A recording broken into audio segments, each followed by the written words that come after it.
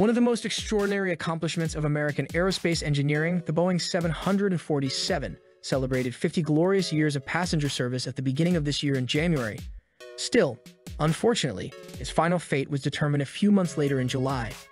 As a result, Boeing has declared that the generation of the legendary 747 will come to a stop. Although its first flight was flown in 1969, entered service a year later in January of 1970 with Pan American World Airways. So as the iconic era comes to an end, let's take an in-depth look at why the airline will not be used anymore, so go somewhere and watch this video at the end. Here we begin.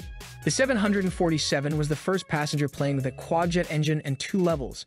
As a result, it's been dubbed the Jumbo Jet, Queen of the Skies, and even the Humpback, and it is arguably the most recognizable aircraft ever built.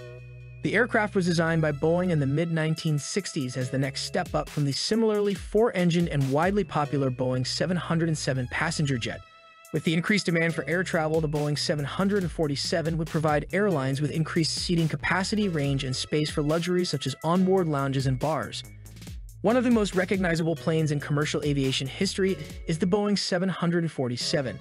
For the past 50 years, it has been a welcome presence in the sky. Yet despite its legacy, carriers across the United States have fully retired it. When it reached 10 million miles, the United 747 was named the Boeing 747. Structure of the Boeing 747 specs.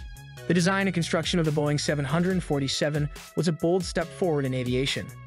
The demand for fewer aircraft with higher carrying capacity was supposed to alleviate congestion at airports, struggling with the influx of a growing traveling public. A plane with twice the carrying capacity of the existing workhorses, the Boeing 707 and doubless DC-8 was needed. As a result, the Jumbo was born. Let's look at the Boeing 747 specs to better understand this queen of the skies. Surprisingly, it wasn't the extra carrying capacity that drew early customers, but rather the longer range compared to other aircraft of the time. The introduction of high-bypass turbofan engines, which were able to deliver much higher thrust at a much lower fuel burn rate than pure jets in use at the time, enabled the possibility of designing such a large aircraft. The Boeing 747, with 4 engines, was designed to be the safest airliner ever built. Redundancy was implemented for systems such as hydraulics, with a backup system available in the event that the main system failed. There were dual control surfaces to ensure that the aircraft could be controlled even if one of the surfaces failed. Each of the 4 main landing gear bogies had 4 wheels. This was done to distribute the aircraft's weight more evenly, and so that the 747 could land on 2 opposing bogies if necessary.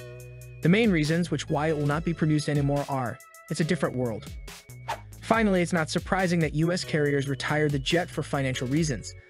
Unfortunately, it has also become one of the most significant aviation casualties of the current global health crisis.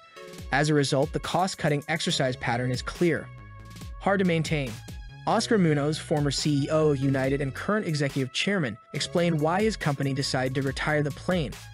According to Business Insider, he explained that it had become difficult to maintain. Finally, the age of the type has reduced its overall efficiency. Expensive. Overall, just as other carriers around the world are rapidly retiring aircraft, US carriers were considering more efficient alternatives. The 747, like the Airbus A380, has 4 engines. Like its wide-body counterpart, it has become a more expensive operation compared to modern 2-engine options on the market.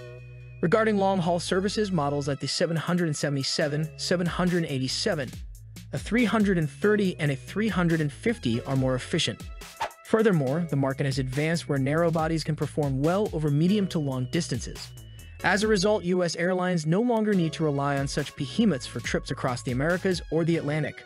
The arrival of the 747-8 last decade could have given the original Jumbo a new lease on life in the United States.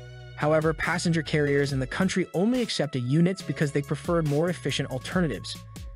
Dreamliner 787-9 United Airlines planes can squawk 7,700 in an emergency, requiring pilots to take extra precautions or assistance. Photographer. Getty Images. In practice, the 777-300ER has roughly the same passenger capacity as the 747-400. It does, however, use 100,000 pounds less fuel. This significant difference undoubtedly saves operators thousands of dollars per flight. This is all for today, but we'll be back soon with more interesting videos, so stay tuned and subscribe to our channel. And if you liked today's video, then press the like and share button. See you soon.